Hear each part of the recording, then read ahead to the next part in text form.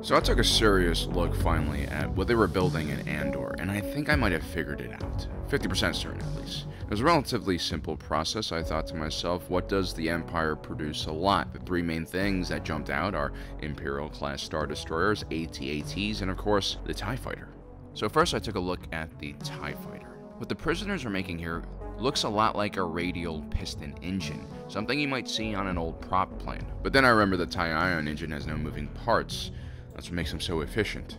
I took a quick look at the rest of the schematics and I realized, hey, this part actually looks like a joint on which the TIE Fighter's massive solar panels are placed on. We could take a look at some pictures here and see that there definitely is a similar shape. Let me know in the comments below what you guys think.